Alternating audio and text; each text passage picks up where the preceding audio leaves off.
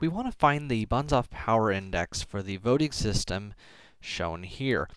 And so to do this, we're going to need to list each of the winning coalitions and identify in each of those coalitions which players are critical. So let's start by listing coalitions and see if they are winning coalitions. So we'll start with two-player coalitions, because notice no player is a dictator here. So player 1 and player 2 together would have a combined power of 9, and so this is a winning coalition. Now in this coalition, well, let's just start with winning coalitions. Player 1 and player 3. Player 1 and player 3 have a combined weight of 6 plus 2 is 8, so it is also a winning coalition. How about player 2 and player 3? Player 2 and player 3 have a combined weight of 5, and so that is not a winning coalition, and so we're not going to consider that one. We're only interested in winning coalitions here. So these are all the two-person coalitions, and there's one more coalition, and that's what's called the grand coalition, the coalition that includes everybody. And so that is also going to be a winning coalition here. So now, for each of these, we're going to count which player is critical. In the two-person coalition here, if either were to leave, it would no longer be a winning coalition. So both players are going to be critical there, and both players are going to be critical there. I'm underlining in this case to indicate the critical players.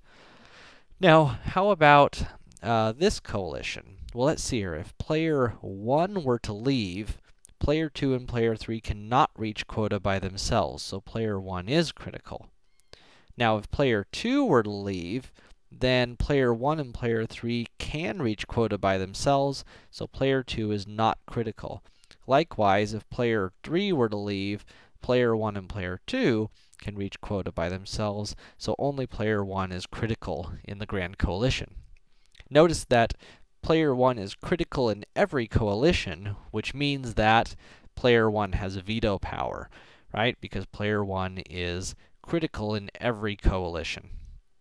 So let's now total up how many times each player is critical. So player 1 is critical 3 times, player 2 is critical once, player 3 is critical once. Notice that since every player is critical at least once, there is no dummy. There are no dummies in this voting system. So now, we're going to convert these values into percents. To do that, we're going to add these up.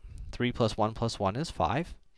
And then we'll convert these into relative counts. Now, we can either write this as 3 out of the 5. So this is saying player 1 is critical 3 out of the total 5 times that anybody is critical. So we can either list it as a fraction, or we could convert it into a percent if we wanted to. So player 2 is critical 1/5. That's 20%. Player 3, 1/5. That's also 20%. And so this is the Banzhaf power index, or power values, for each player in this weighted voting system. So we can conclude from this that player 1 has 3 times as much power as either player 2 or player 3, and that player 2 and player 3, even though they have the same different numbers of votes, they have the same overall power in the voting system.